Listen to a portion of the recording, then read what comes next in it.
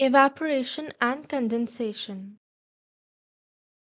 Condensation. Condensation is the process by which water vapor in the air is changed into liquid water.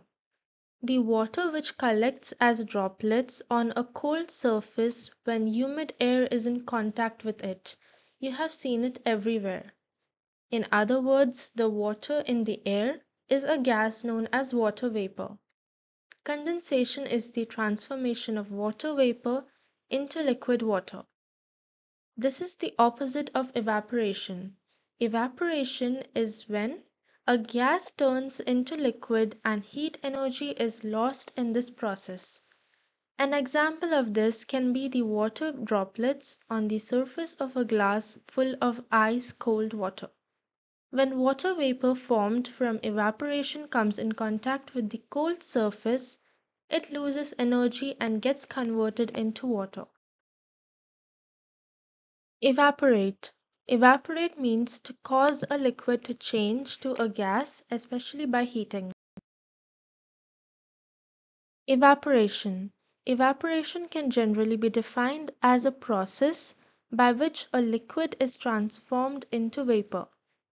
Evaporation is a form of vaporization that usually happens on the surface of liquids, and it involves the transition of the liquid particles into the gaseous phase.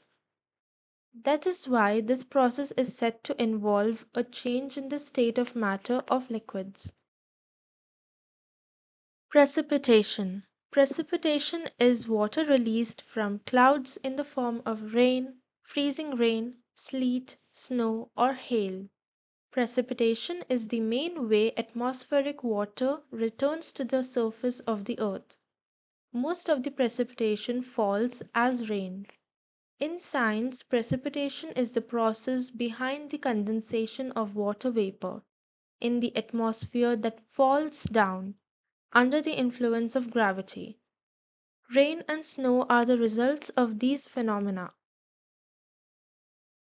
The water cycle. There are four major steps in the water cycle. The first one is evaporation of water, then condensation, then precipitation, and lastly collection.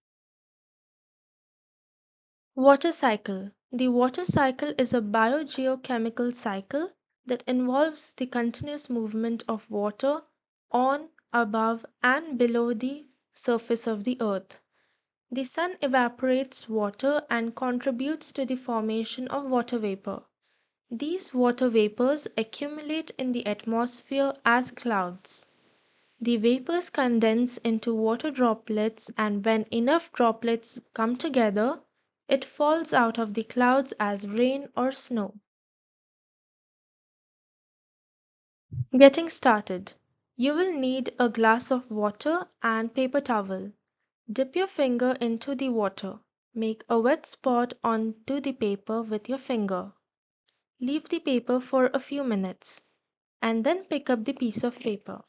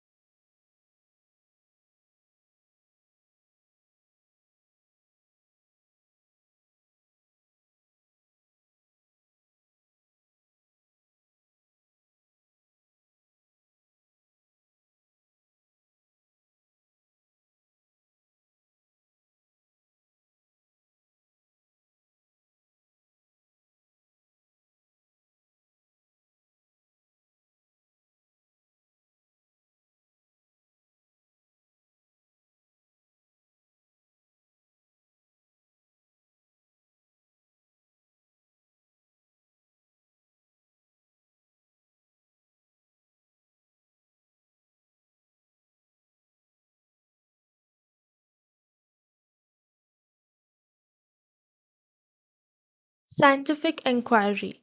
It's observing over time. Is the paper wet or dry? It's dry. What did you do to help get rid of the water? The paper towel for drying. Now, if the water is not on the paper, where did the water go? The water evaporated.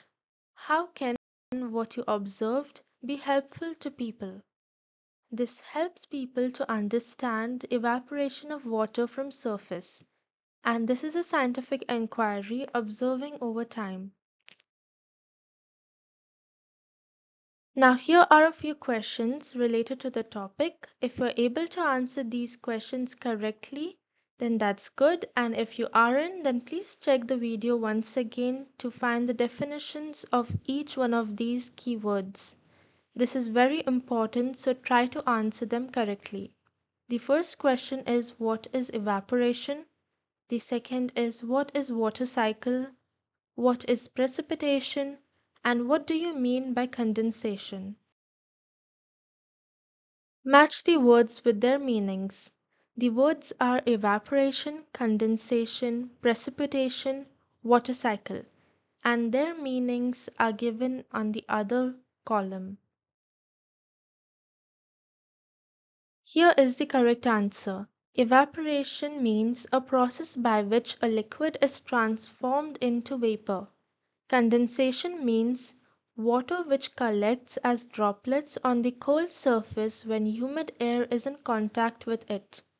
Precipitation means the process behind the condensation of water vapor in the atmosphere that falls down under the influence of gravity. Water cycle's definition is evaporation of water, then condensation, precipitation, and then collection.